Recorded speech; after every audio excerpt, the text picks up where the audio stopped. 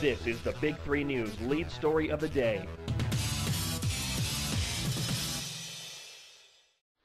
And we are joined right now on the Skype line with Don't Mess with Texas, and we're talking about the Afghan story, about the runoff election, and Abdullah, who has bailed out essentially of the runoff election that was to be held this week, and by default it looks like President Karzai is going to be the recognized official leader of Afghanistan. Well, I'm interested in the Afghan war, and I think it's incredible that you have two men that have so much power in their hands right now that they could help bring that country together, and it's sad that at this critical point in their country's history that they choose to fight instead of work together to achieve that common cause. And who would those two individuals be? Well, Abdullah and Karzai. Okay, so the two men who are most responsible for the welfare and the future of the Afghan people, you're saying that they are handling this very irresponsibly. Is that correct? They're acting like Democrats and Republicans. Well, maybe that's some of the traits and characteristics they've picked up from our form of government. What do you think? I think so. You know, the Afghan government has some very real problems that they're facing. Some of them are criminal. I think the election fraud that took place, there's no doubt that the criminal activities took place. The government is based on preferential treatment of individuals and tribes by certain government officials. There's just no clear lines of delineation from the insurgents and criminals and corrupt officials there. Also, a big issue for that country is the fact that the officials have varied levels of learning, competency, and capabilities, and they are seriously understaffed and underfunded. They have no means of collecting revenues or taxes and figuring out a way to use those resources to help rebuild that country.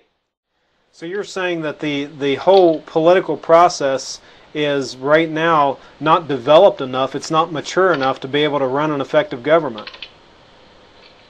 Yes, sir. Why is it that a lot of these countries, particularly in this region of the world, when there are voting irregularities, when there are abnormalities, for instance, look back at Iran. They recently had an election. There was such a fuss and a focus on things that happened in that country with regard to the voter turnout, but then it just disappeared. Why does that happen in these countries? Well, I would think that if we put ourselves in the Afghan people's place, I wonder how many Americans would go to the polling sites if their lives were on the line. And so I think that not only do they not have enough money to be able to support their candidate, their lives are on the line by simply going to vote, and I think that's a big issue. So definitely the conditions in Afghanistan can be very intimidating for people who's trying to get out and vote. Here in the United States, we haven't experienced anything like that in hundreds of years, actually.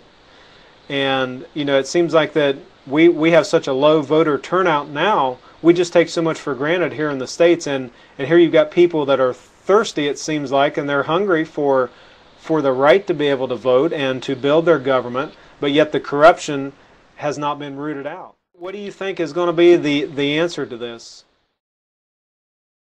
Well, while the problems with the runoff election will affect our ability to be successful in Afghanistan, the runoff election problem should not deter us if we believe the reasons for being in Afghanistan are the right things to do. Yes, I think that we need to remember that the day after 9/11, President Bush said that the United States will hunt down and punish those responsible for these cowardly acts. And Americans overwhelmingly then agreed. But after initiating the war in Afghanistan, he diverted his attention to Iraq, when apparently the need to bring down Saddam Hussein became more important than hunting down and punishing those that were actually responsible for 9/11, and Afghanistan was put on the back burner for 7 years, and we completely destroyed our reputation around the world. I believe President Bush was correct in saying that we should hunt down and punish those responsible for 9/11. If the terrorists can do it once, they can do it again unless we significantly disrupt their ability to wreak terror on U.S. soil and around the world. How will you define success? You're saying that you know, that we have to go after the terrorists, we have to hold those responsible for 9/11 that committed the acts. And I heard one of the politicians on TV this weekend say, you know, that we need to just win. But I think so many people in our country are struggling with, what does winning look like? What is that going to look like at the end of the day? Well, I think that there was a problem with the nomenclature saying that we are at war with terrorism. We can't win the war on terrorism. There's too many of them to be able to handle. But what our strategy is in Afghanistan, according to the McChrystal assessment report, is that we are to disrupt, dismantle, and eventually defeat Al-Qaeda and prevent their return to Afghanistan. I think that that is something that can be accomplished, and that needs to be our focus. Now, what's interesting is that this strategy is not directed at the Taliban and other insurgent groups or toward liberating the Afghan people from human rights atrocities.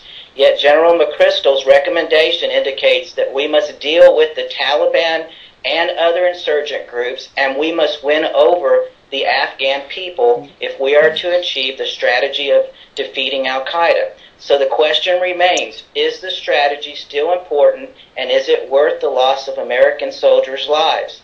Now, I believe that both Osama bin Laden and Al-Qaeda are alive and well. General McChrystal's report makes it clear that Al-Qaeda is capable of resurfacing and rebuilding Afghanistan, so the threat from Al-Qaeda still exists. If we agree our military should be used to protect American lives, then I think you must agree that the strategy is still important.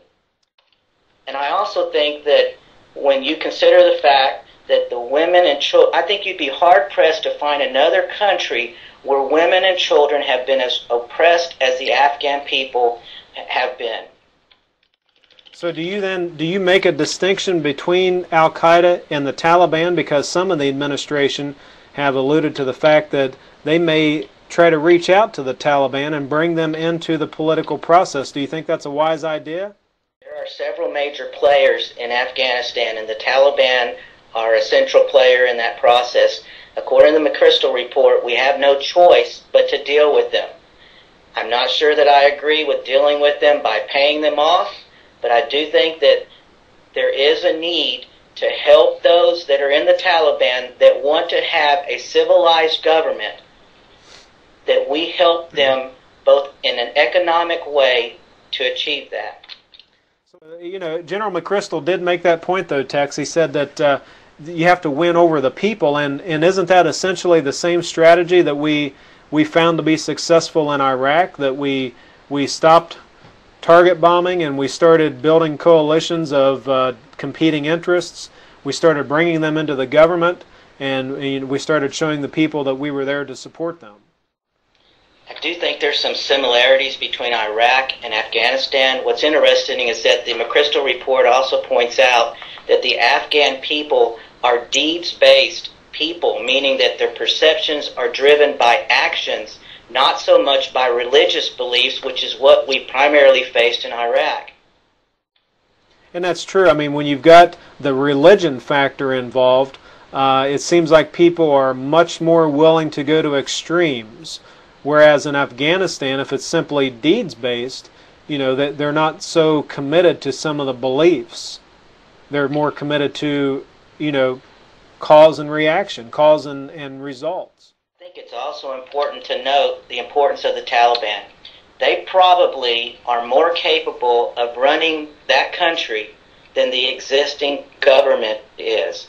They have governors in every single province who are evaluated regularly and replaced.